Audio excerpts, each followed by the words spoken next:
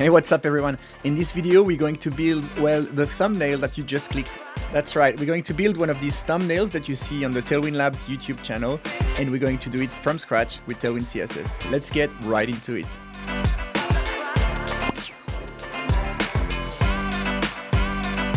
Right, so we're starting from complete scratch here, and here we have this reference thumbnail. So we're not building this one, but we're going to build another one and compare it to that one. Okay, so let's start by creating a rectangle for our thumbnail. So we're going to have arbitrary width and height here, W 640 pixels, and the height will be 360 pixels. And let's also give a background of white to this rectangle. And the dimensions are lining up nicely. If we break down what we have on this thumbnail, we first have a content section here.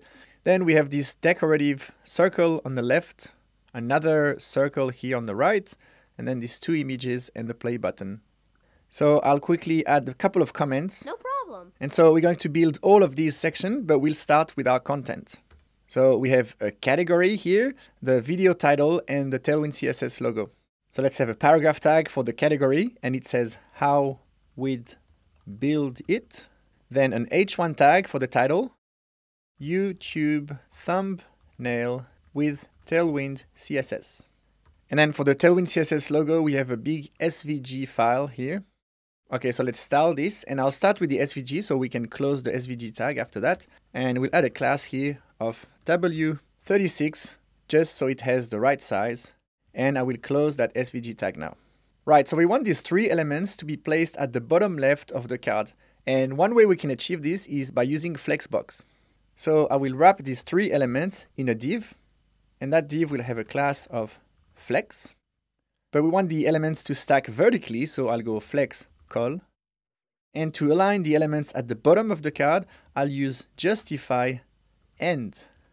But as you see, it's not working, and this is because the container is not using the full height.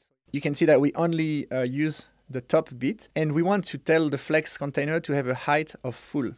So age full, and now it goes to the bottom like we want. So let's get rid of this debugging color. We're going to add some padding to separate it from the edges. So here I can add the class P-8. All right, this is getting a bit closer. So now let's apply the font styles to match these two elements. So on the paragraph tag, let's add a class. And we're going to go with uppercase, font semi-bold, text extra small, text purple 600. And it's now bothering me that these elements are so close to each other. So let's add a spacing utility on the wrapper here, space Y4. Quite often when you use uppercase text, it's a good idea to increase the letter spacing a little bit, and that's the case here.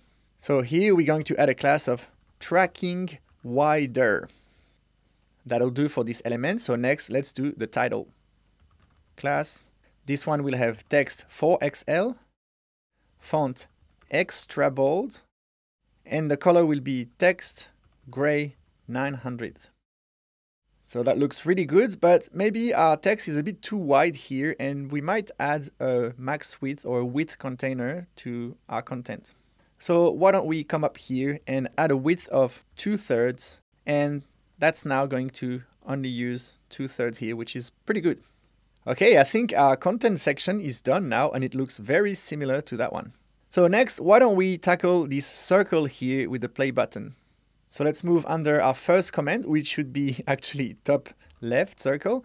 And here we're going to have a decoration element. So let's have a div and add an area hidden attribute set to true. And let's style this with some utility classes. Let's begin with width and height. So I'm going to go width of 200 pixels and height of 200 pixels as well. A background color of purple 200. And let's make it circle with rounded full. All right, so we've obviously messed up our design here and pushed the content down. So what we want is this circle to have a position of absolute so it doesn't interfere with where the content is positioned. So let's also give a class of absolute to our circle. And now we're going to offset the positioning of this with top and left values. But if I go top 0, see what happens, it comes right to the top of the viewport. So we want our elements to be absolutely positioned relatively to our card here. So we need to add a class of relative to our white rectangle. And now top 0 is top 0 of this element. All right, so we want to move it up and to the left. And so to go up, we're going to go minus top. And let's go with 16. And let's go with minus left 12. Nice, so the position looks correct, but it's quite obvious that we want the circle to be cropped and not visible outside of the thumbnail. And the way we can do this is by preventing anything from bleeding out by using the overflow hidden class. And now the circle is cropped properly. So next I'm going to paste an SVG for the play button triangle here. And we will place this inside of our circle. Okay, and so let's add a couple of classes to it. So I want a width of 64 pixels and a height of 72 pixels. By the way, a value like this exists in the default config. I could have used W16, but because we're styling a decorative SVG element, we want to be clear about the intent of specific pixel values. And so now our triangle is completely gone. Let me remove the overflow hidden for a second. And what happens is the SVG element has been placed to the top left of our element here. And so what we want to do is have it perfectly centered or almost perfectly centered. So we're going to use CSS grid to center it and then offset it with a bit of margin. So I'll bring back my overflow hidden class. And in our purple circle wrapping the SVG, I will go display grid. And then to center vertically and horizontally, I will go place items center. Boom. And that's already very close, but let's slightly offset the position with margin left 3 and margin top 3. And I think we are very, very close to the reference design here. All right, sweet. So next we're going to take care of the other circle. Once again, we're talking decoration here. So area hidden equals true and some classes for styling. So let's hardcode some dimensions once again, 512 pixels for both the width and the height. BG purple 200 once again. And let's add a position of absolute. And that surfaces an interesting issue here. When you have absolutely positioned elements like this one, if you want something to come on top of it, it needs to have another position than static. So here, if we add a position of relative to our content, it should come back on top. There you go. All right, so we want our elements to be rounded full. And the positioning is wrong, but it actually looks really cool like that. So it looks like we need to move it to the right by a lot and then up a little bit. So let's move it up a bit with minus top 20. And this time we're going to offset it from the right with minus right 56. Boom. So in our Tailwind Labs thumbnails, we don't really mind if the text overlaps the circle. It actually looks quite interesting like this. We sometimes play with the letter spacing of the title to move a bit, but I think here it looks fine like that. And our circle is done, so we can now move to the two images here. Let's come down here. And one more time, we're going to have an absolutely positioned element. So absolute. And inside of there, we're going to have two images.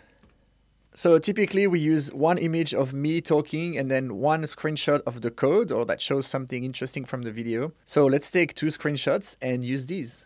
A screenshot of myself here.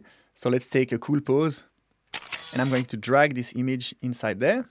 So now we can use that image here. So /image/image1.jpg and the alt tag will say YouTuber cheerfully giving a shaka. Let's save that. Woo! Obviously, it's a little bit too big, so let's also apply some classes. And we want specific dimensions here, so I'll go with W64 and height 36. Right, and this doesn't appear too distorted at all, actually, but if I had height of 48, for example, you can see the image stretches. So what we want to do is, to avoid any stretching, is to use object fit cover here. And so it kind of crops the image to the available space and you saw it jump just a little bit, oh so subtly. Right, let's change the positioning of this by coming on the parent wrapper and go top 8 and right 8. Very cool. So it's missing a couple of things here, the rounded edges, the shadow that you might not see, and the little rotation to the side. So let's go with rounded 2XL. shadow to Excel as well. And we're going to tilt it a little bit with rotate 3. Boom! Look at this. This is really, really good. All right, now let's take a screenshot of some of our code. Maybe we can highlight the title here. And I'm going to drop my other image.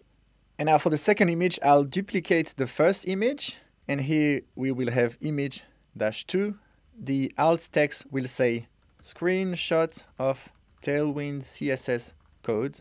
And we can keep the same classes, except we want to rotate the image the other way. So we go minus rotate 3.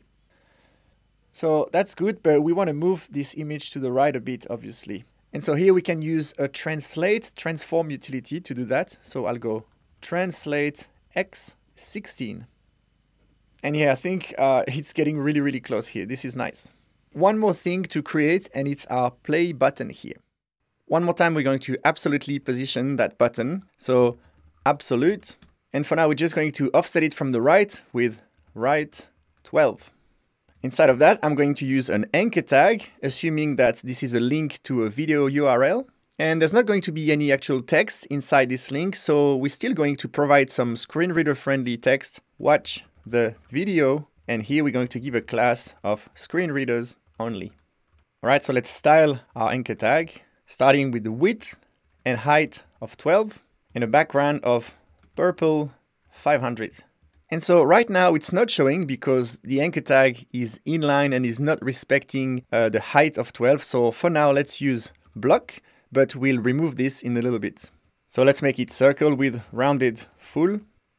Okay, so now we have the correct offset from the right, but we want this button to be vertically centered here. And so one thing we can do here is make sure that the parent wrapper is occupying the whole height of the card. And then once again, use CSS grid to vertically align our play button. So in our wrapper here, we're going to add inset y0, so it stretches from top to bottom, and display grid.